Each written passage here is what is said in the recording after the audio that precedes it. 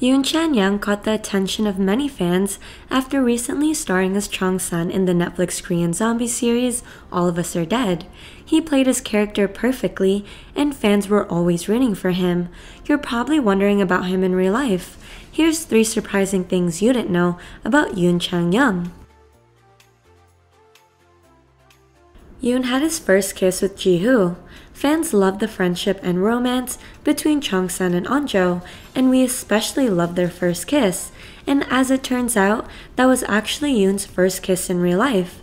He also revealed in an interview that when they first started the scene, their lips didn't touch and their noses blocked it. He didn't have any experience in kissing, so he didn't know what to do. The producers then showed them the reel while laughing and said it was cute. Yoon is good friends with his All of Us Are Dead co-stars.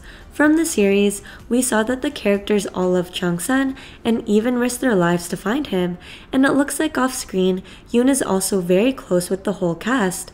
His Instagram is full of behind-the-scenes photos and videos of the cast goofing around and hanging out.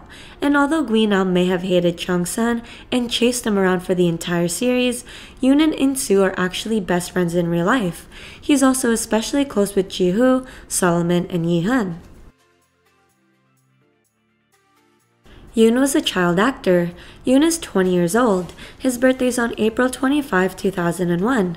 He was born in Seoul, South Korea.